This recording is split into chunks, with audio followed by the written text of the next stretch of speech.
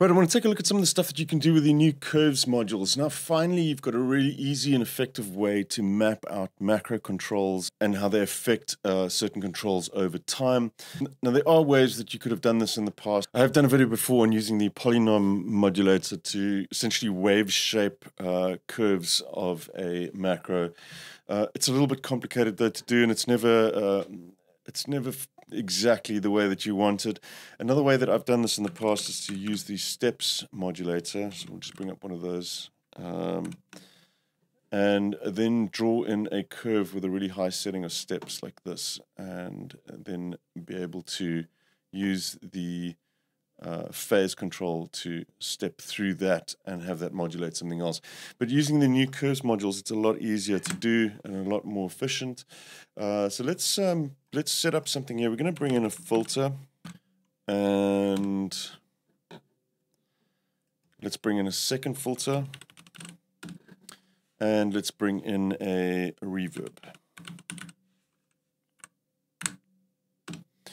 So what I want to do is I want to create effect for sort of building drops and build-ups and things. This one is going to be a low-pass filter. This one's going to be a high-pass filter with not too much resonance on it. And our reverb, we're just going to automate the mix here. So what we want to do is we want to high pass this with a macro, and then the last little bit I'm going to bring down the low pass filter, and the reverb is going to kind of build in the middle, and then right at the end just pull that out so you don't have too much of a tail when it hits its peak. So what we can do is, there's two ways you can do this now. You could group these as before into an FX layer and then add the modulation. Yeah, that might be a good idea to do so you can save this out for other projects later.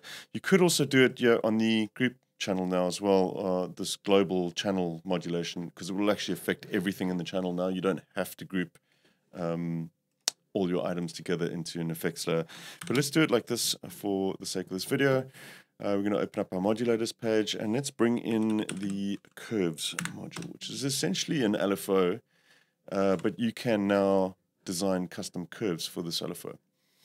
So what I'm going to do is we're going to have a curve for each of these parameters,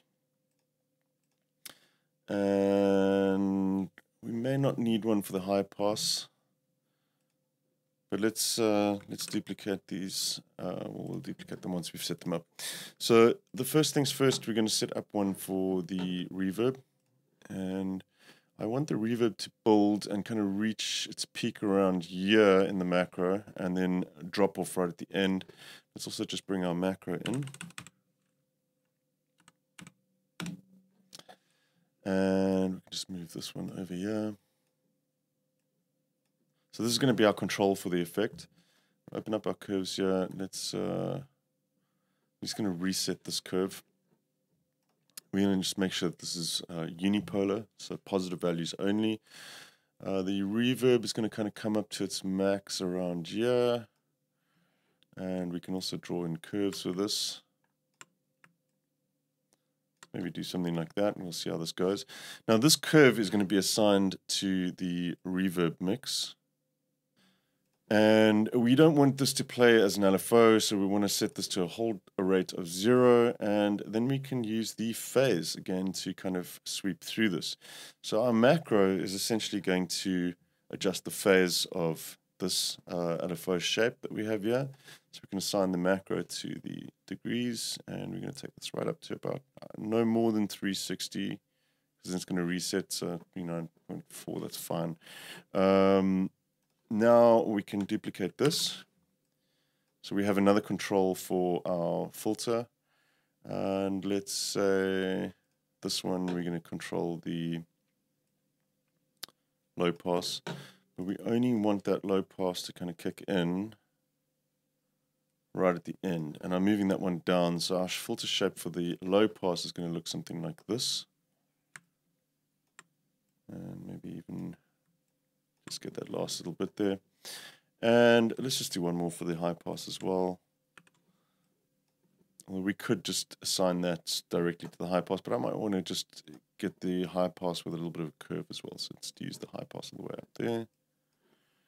And we'll adjust the curve for this one. And this will be our high pass filter.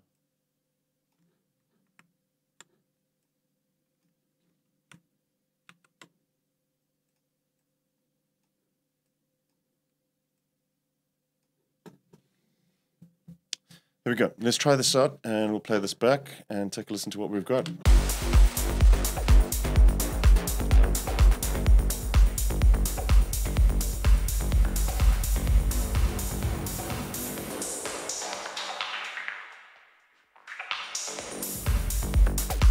So you may want to actually change the reverb a little bit here, so the reverb only comes in around that end part, and maybe adjust the high pass so that adjusts quicker. And let's take a listen. And let's also just program this in time with the rest. So you can just do this all with one control now. Drop that down. We've got this phase. We could rename this as FX. And all you need to do is automate the macro itself. And we'll do this. And take a look at what happens now as the macro gets automated.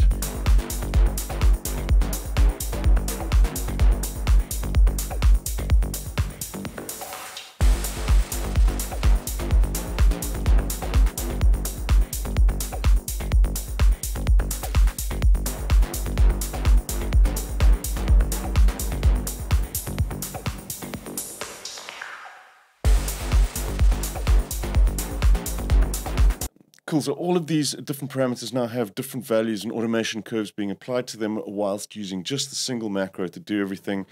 There's a lot of control here as well with these snapping options, so you can get quite detailed results. If you wanted to go and do sort of slightly more sort of step things here, you could do some pretty weird detailed automation parameters here. Let's take a listen to what happens now if we just automate this.